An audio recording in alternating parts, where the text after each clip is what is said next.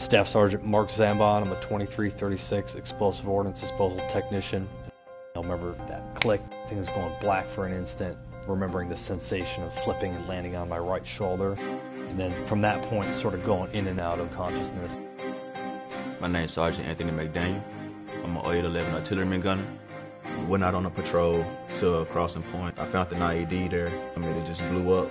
At that time, I looked at my left hand and it was like barely hanging on.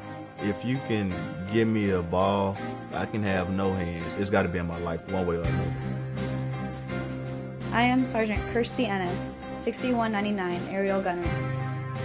We had flown for a couple of hours before anything happened. Upon coming in to Nowzad, we had experienced a few problems. We ended up making impact with the ground. Since this has happened, I have realized that there are people out there that are suffering from experiences that most of the country is not going to be able to understand. My name is Sergeant Julian P. Torres, 0331 machine gunner. You control your circumstances don't control you. How you do something is how you do everything. If you were going to be a quitter, you're always going to be a quitter.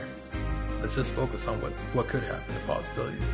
That's, to me, is what is really a measure of a human being, to accept yourself for who you are, not what you look like.